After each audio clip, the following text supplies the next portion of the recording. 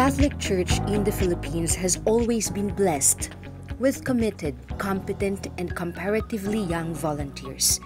They have been fueling our pastoral programs, humanitarian responses, resource mobilization efforts, and advocacy campaigns. They have been the life and blood of our service to the poorest, the most vulnerable, and the marginalized. Yung volunteer management ay nagagamit namin sa Cáceres sa lahat ng program, sa SHEG, sa disaster preparedness, and sa Alay Kapwa. Ang volunteer talaga, dyan kami nabubuhay, di ba? Ang mga NGO and we as a church-based organization, more on talagang nakikipag-partner and nakikipag-ugnayan kami sa mga volunteers. Thus, we invite you to volunteer and light up the world with generosity and kindness through dedicated service to the least. Lahat ng klase ng tao pwedeng mag-volunteer. BHW po ng barangay at saka volunteer po sa mga PWD po. Ang pagiging volunteer ay yung walang katapusan.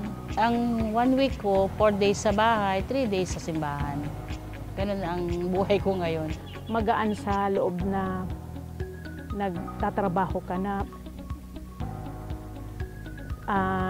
at the same time nakakatulong ka and nade-develop mo din at the same time ang sarili mo. I was saying, volunteer work makes me young.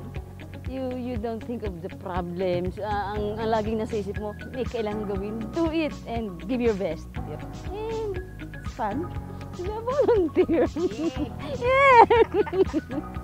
And I'm glad na pagka ganitong sitwasyon na pangangailangan, lumalabas yung goodwill, yung pagka-Kristiyano talaga, lumalabas yung mga magagandang ugali ng tao. From NASA Caritas Philippines, our highest salutation, most sincere and deepest gratitude to all our volunteers. You are the driving force in ensuring that we remain to be the heart of the Church of the Poor.